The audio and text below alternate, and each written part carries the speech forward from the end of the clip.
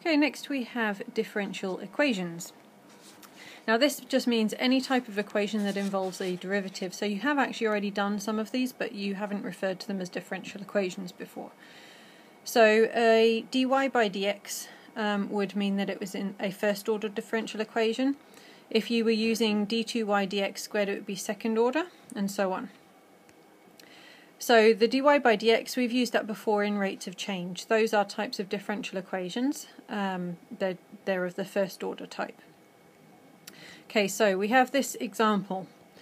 A mouse is 30 grams when it's born, and it reaches full maturity at 3 months. The rate of growth is modelled by that equation there.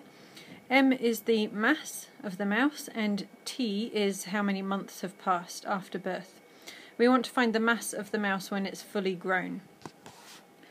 So we need to work out the mass. So we want to work out m. Now we're given dm by dt, so if we integrate that we can get an equation for m.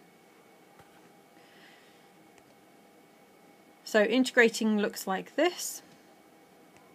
And then our next thing is to put in the information we've been given so we can work out c. So when it's born, the mass is 30 grams, so when no time has passed, m is 30.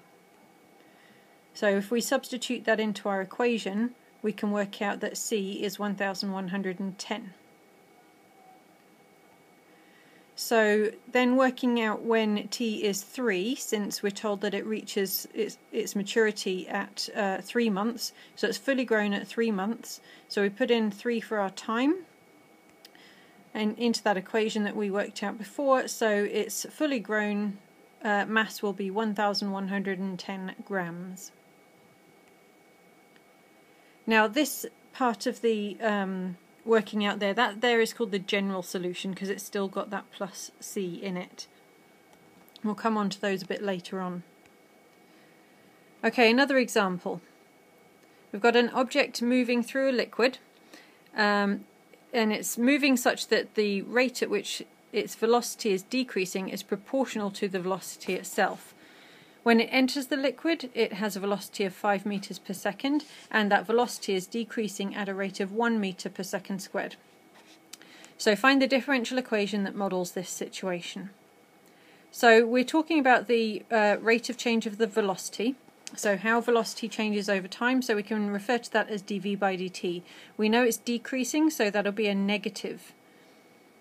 And that is proportional to the velocity, and we use that little symbol there to represent proportion.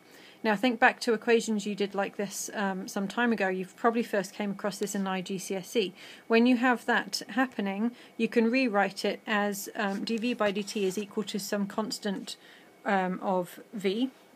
So the constant we're calling k, and we're just moving that minus over to the other side to make things a bit easier to work with. Okay, so when the velocity is 5, we're told that the rate of the velocity decreasing is -1. So that's the information given to us in the question. So then put that into our equation of dv by dt is equal to minus kv.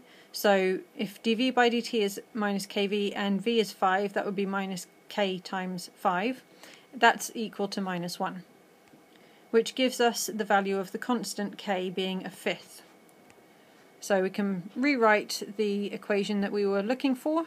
So dv by dt is equal to minus v over 5, or minus a fifth of v.